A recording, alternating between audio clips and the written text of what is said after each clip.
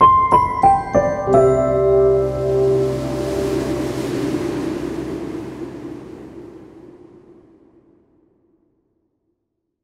my name is Disha. I am from grade 8th. Myself Juvita. I am from grade 8th.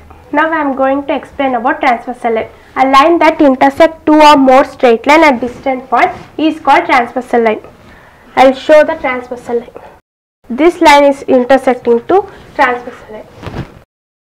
Now I am going to explain about corresponding angle. Arms on the same side of transversal of a pair of angles are in the same direction and the other arms are in the same side of transversal. Now I am going to show corresponding angle. This angle is corresponding to this angle. This angle is corresponding to this angle. Now I will show again. This angle is corresponding to this angle. This angle is corresponding to this angle. Now Disha will show corresponding angles. The angle which are formed by matching corners or corresponding corners is called corresponding angles. I show the corresponding angles.